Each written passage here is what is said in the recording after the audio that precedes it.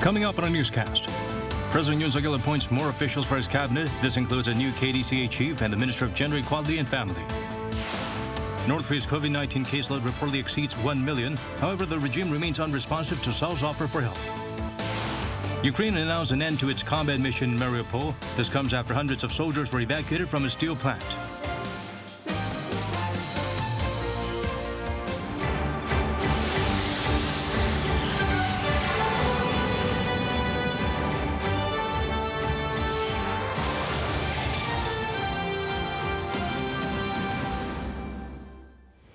Hello and welcome. I'm Daniel Che here to bring the latest. Let's begin with our top story. South Korea has seen the spread of COVID-19 slow down dramatically in recent weeks. Authorities detected the first cases of Omicron subvariants that are believed to be more transmissible but are not expected to be a cause for concern. Hyun starts us off. The spread of COVID-19 has definitely slowed down. On Tuesday, South Korea logged 35,117 new infections. This was the lowest tally reported on a Tuesday in 15 weeks. While the country has seen daily cases go down for weeks now, new strains of the highly contagious Omicron variant have been detected. On Tuesday, BA.4 and BA.5 were added to the list of Omicron variants now in the country. But health authorities say these new subvariants won't exacerbate the pandemic. The WHO hasn't classified either BA.4 or BA.5 as strains that could be a cause for concern. While they may be a bit more transmissive than the original Omicron strain, because they're subvariants, they won't cause more deaths or critical illness. What we know so far about the BA.4 and BA.5 variant is that they spread some 12 to 13% more quickly than BA.2. BA.2 accounts for more than 35% of all cases. Both BA.4 and 5 are known to be much more contagious than the original Omicron strain. Also, a growing number of new infections have been traced back to the BA.2.12.1 mutation. This strain is known to be one of the most contagious among all Omicron strains. Only a week after it had been first detected in Korea, authorities found 19 people infected with this mutation. Meanwhile, South Korea is continuing to ramp up efforts on the booster shot front. Though the country has lowered its evaluation of the pandemic's risk level, it stressed the need to remain vigilant to reduce the number of deaths and critically ill cases. In order to do that, authorities have asked the older adults to get a fourth vaccine shot. But as of Tuesday, only 24.7% of those aged 60 and up have received a booster. Yoon, Arirang News. North Korea's suspected COVID-19 caseloads well over 1 million. While Seoul has reached out to offer help, the regime is instead reportedly getting goods from China. Hyun-sook has the latest. A day has passed since South Korea reached out to offer North Korea medical aid, but the regime still hasn't indicated whether it'll accept. Seoul had on Monday attempted to send a fax message signed by Unification Minister Kwon to the head of the North's United Front Department, Kim Chol. It's seeking to propose working-level talks about providing vaccines, masks, and test kits, and sharing technical expertise. Pyeongyang's silence on the matter comes despite the two Koreas holding their routine phone call via the Inter-Korean Liaison Hotline Tuesday morning.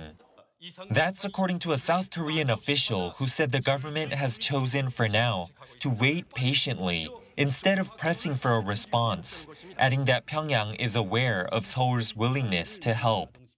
North Korean state media, the Korean Central News Agency, citing data from the regime's quarantine authorities, on Tuesday reported close to 270,000 more cases of what it's been calling a fever of an unknown cause. The figures were gathered between 6 p.m. Sunday to 6 p.m. Monday, raising the regime's total caseload so far to nearly 1.5 million, among which almost 820,000 have reportedly recovered. 6 more deaths, meanwhile, have pushed the death toll to 56. In response, the KCNA reported the North Korean military has begun a round-the-clock operation of delivering medicine to every drugstore in Pyongyang. The regime's leader, Kim Jong-un, personally ordered their deployment on Sunday during a Politburo meeting, where he slammed officials for the lack of medical supplies. Members of the ruling Workers' Party, including Kim himself, have been inspecting pharmacies to make sure drug supply is stabilized. Under these conditions, resident movement is limited, so we prepare medicines and go out to deliver them to residents as well. This comes as South Korean media outlets, citing multiple sources, say the North late last month began purchasing medical goods through trade brokers from China. Meanwhile, 3 state-owned Air Korea flights, believed to be carrying healthcare supplies, reportedly returned to Pyeongyang from Shenyang Monday afternoon. Han-Sung-woo, Arirang News. The UN Human Rights Office expressed deep concerns over North Korea's outbreak. Officials believe the regime's latest measures, which include putting people under stricter isolation, could have devastating impact as they could prevent North Koreans from getting basic needs such as enough food. The UN office also urged Pyongyang to take measures that are necessary and proportionate. North Korea has been reporting more cases and deaths related to the virus. U.S. President Joe Biden will travel to Seoul later this week to meet President Yoon Suk-yeol. Expectations are high the two leaders could cover a range of topics during his 3-day visit. Yoon Jung-min provides a glimpse of what to expect.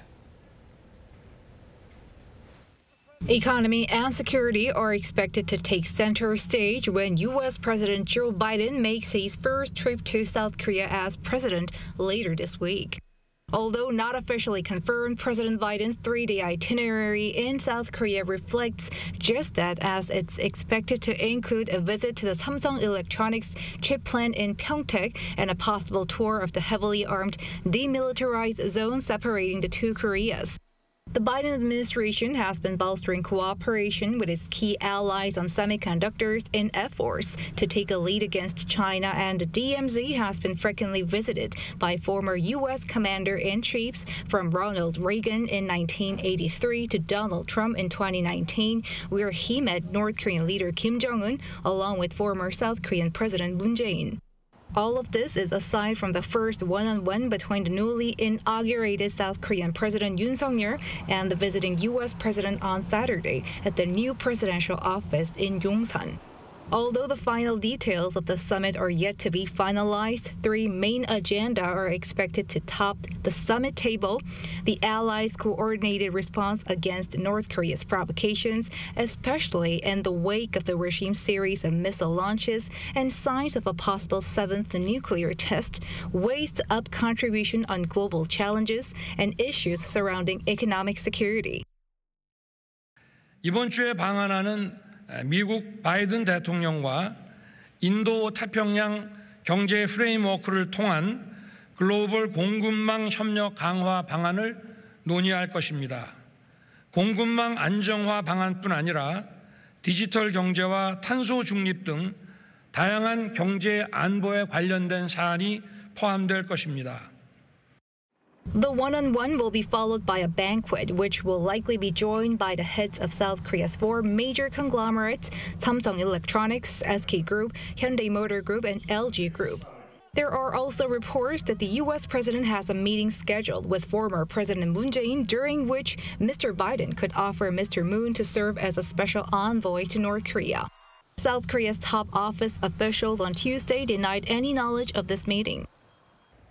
The upcoming South Korea-U.S. summit comes only 11 days since President Yoon took office, which is to be held in the shortest time since the inauguration of a new South Korean government. Yoon Jung-min, Arirang News. Discussions are in full swing about South Korea joining the Indo-Pacific Economic Framework. Decisions on becoming a part of the initiative aimed at reducing the global supply chain's dependence on China could be made when President Biden visits Tokyo. Kim Da-mi has the details. South Korea is giving positive consideration to joining the U.S.-led technology alliance IPEF, and a decision could be made next week during U.S. President Joe Biden's visit to Japan. Seoul's Foreign Minister Park Jin said this when asked in a parliamentary briefing Tuesday whether South Korea is going to join the Indo-Pacific Economic Framework. It's highly possible that the topic will be discussed in the summit between the leaders of South Korea and the U.S. I believe our joining of the framework will be decided at an IPEF-related meeting in Tokyo next week. The IPEF is a U.S.-led initiative to reduce dependence on China in areas including global supply chains and digital economy. And while the framework is aimed at countering China, the foreign minister did acknowledge that Beijing has its own concerns about the effect of the IPEF on the regional order. According to Chinese reports, China's Foreign Minister Wang Yi told back that the two sides must oppose moves to decouple economically and ensure that the world's supply chains remain stable and smooth. Some analysts say Wang's comments are likely meant as a check on the Seoul-Washington Economic Security Alliance. Asked about that view, an official at South Korea's foreign ministry said only that the Chinese side did comment on maintaining stable supply chains but did not elaborate. Another ministry official also said that the first virtual talks between the foreign ministers of Seoul and Beijing were friendly and earnest, with the two at times speaking in the other's language. 김다미, Arirang News. President Yoon pushed ahead with appointing 2 more ministers. His former colleague and former prosecutor Dong-hoon has been appointed as Justice Minister. Former lawmaker Hyun-sook is the new Minister of Gender Equality and Family. The parliament convened hearings on the two but failed to adopt their confirmation reports due to objections from the main opposition Democratic Party. But Yoon exerted presidential rights to appoint them after parliament failed to reply to his request to send the reports. The DP condemned the move, citing a lack of a bipartisan consensus. The president is still reviewing whether to appoint Health Minister nominee Jung, leaving 2 seats still vacant among the 18 posts in his cabinet.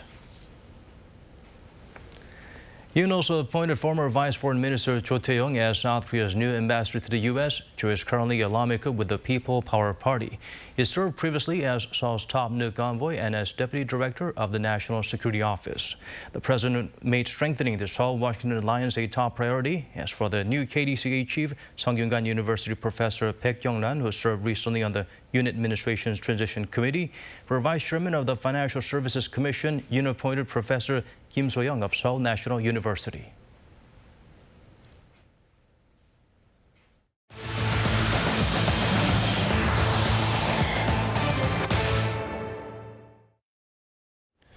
Ukraine announced the end of its combat mission in Mariupol after hundreds of its soldiers were evacuated from a steel plant. President Zelensky vowed to secure their return, emphasizing the need to keep the country's heroes alive. Min Suk-hyun reports. More than 260 Ukrainian soldiers have been evacuated from the besieged port city of Mariupol after being trapped for more than 2 months in the Azovstal steel plant. They included more than 53 Ukrainian soldiers who were severely wounded. On May 16th, 53 severely wounded soldiers were evacuated from Azovstal to a medical facility in Novoazovsk to receive medical attention. 211 more people were transported to Olenivka through a humanitarian corridor. An exchange will be organized for their return home. Regarding the defenders remaining on Azovstal territory, rescue measures are being carried out jointly with the agencies mentioned earlier.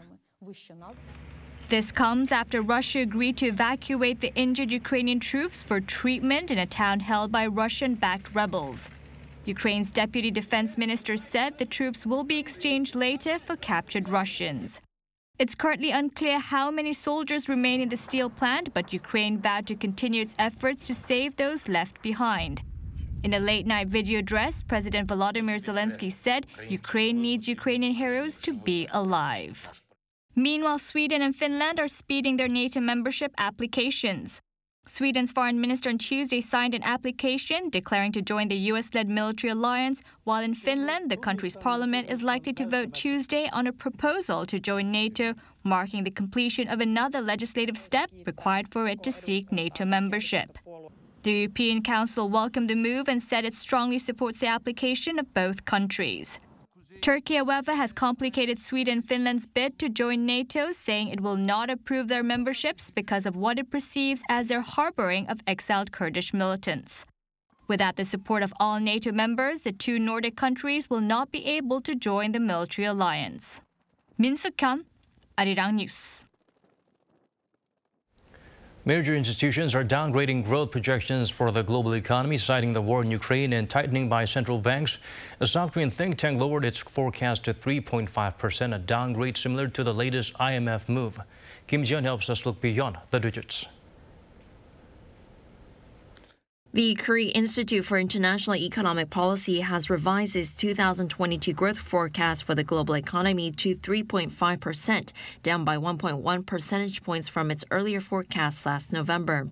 In its report released Tuesday, the state-run think tank cited geopolitical disputes stemming from the prolonged Russian invasion of Ukraine, as well as tightening of fiscal policies of major economies as its main reasons.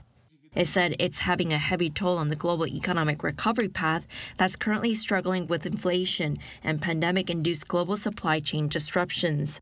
Also, uncertainties stemming from a faster-than-expected key rate increases by the U.S. Federal Reserve are pressuring the Korean economy this year.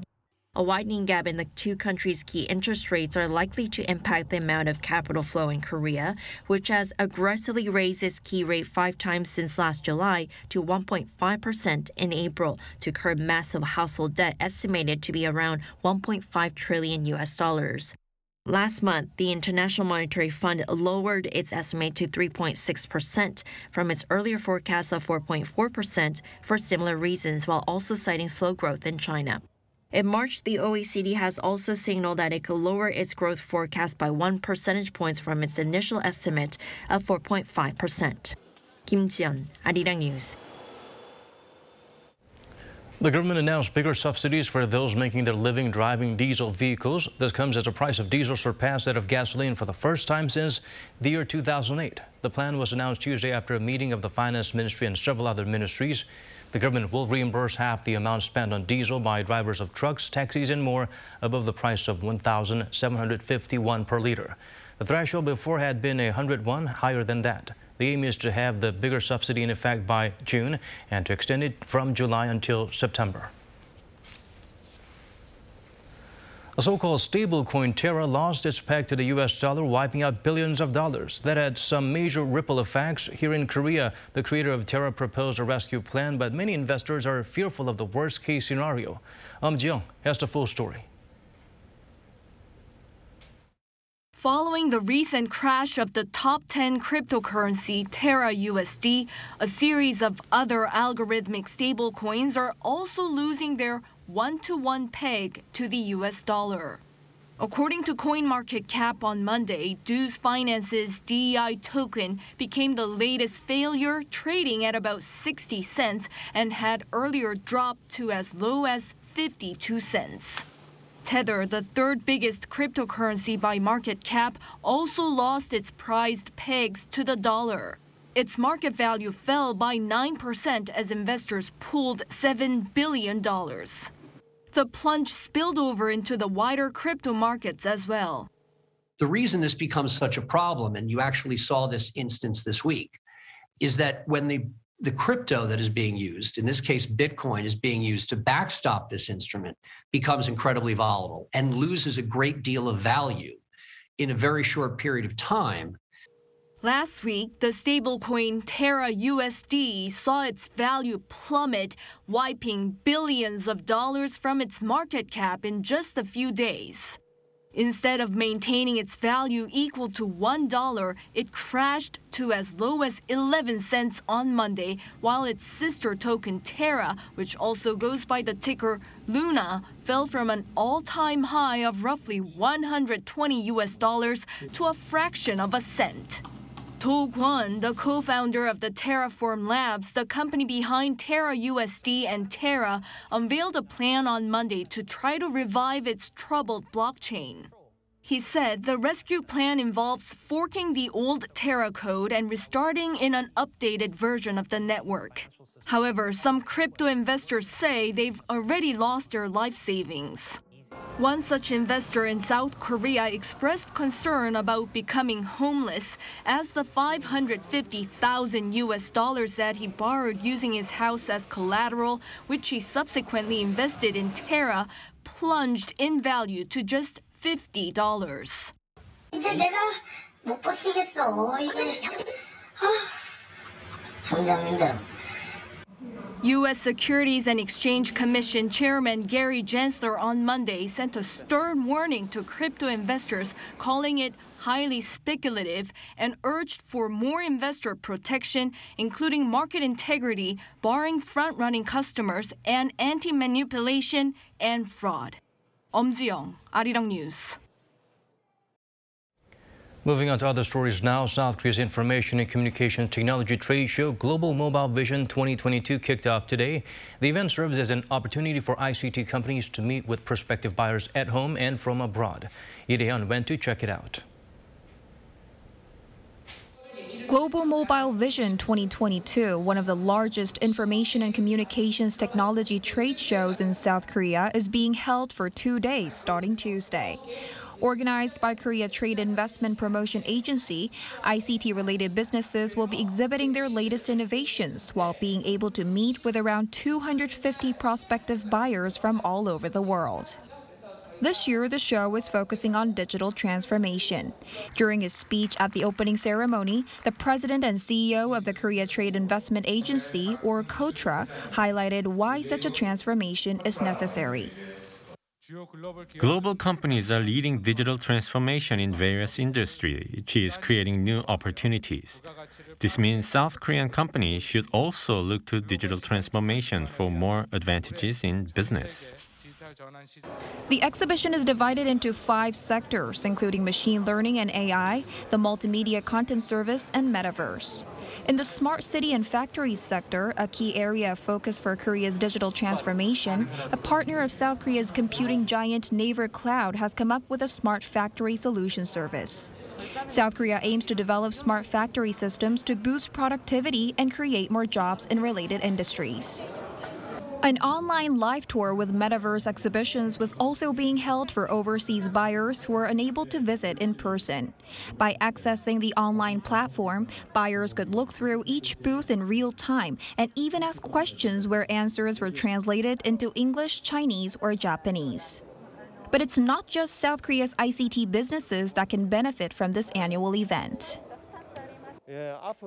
Although there are some difficulties with the ongoing pandemic, KOTRA will be working to further expand the event into supporting not only information and communication technology businesses, but those in other sectors as well. With South Korea's new administration focused on going digital by developing sectors like AI, robot, and 6G, Global Mobile Vision is aiming to become a tipping point for ICT businesses to expand globally. Lee Hyun, Arirang News.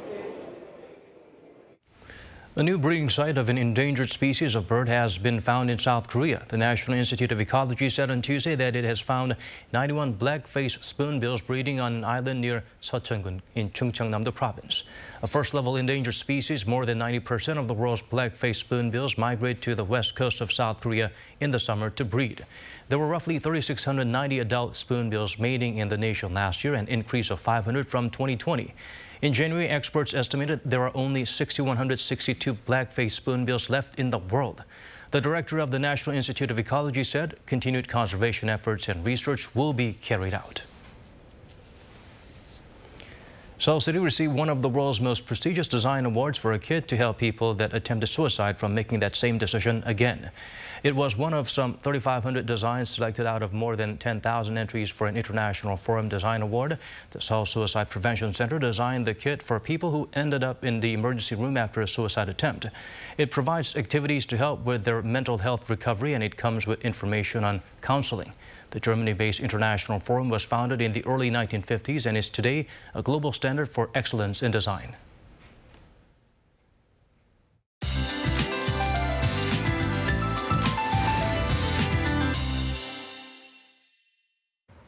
More unseasonably warm weather is in the forecast for South Korea.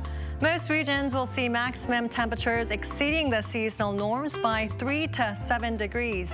Some places, such as Gyeongju, will see highs surpassing 30 degrees Celsius. This is what we normally see in mid-July. In the meantime, dry weather advisories are in place for southern regions and the East Coast. On top of that, gusty winds are also in the forecast for the entire nation starting tonight. This will significantly raise the risk of wildfires, and those near mountainous regions of Gangwon-do province should take extra precautions. Maximum wind speed will be gusting up to 25 meters per second. Morning lows in Seoul and Daejeon will start off at 15 degrees Celsius. As for the daily highs, Seoul will get up to 26 degrees, Chuncheon 27, Daejeon and Gwangju will be topping out at 28 degrees. For the remainder of the week, wide temperature gaps of more than 10 degrees are expected. Daytime heat will continue until this weekend. That's all for now, and here are the weather conditions around the world.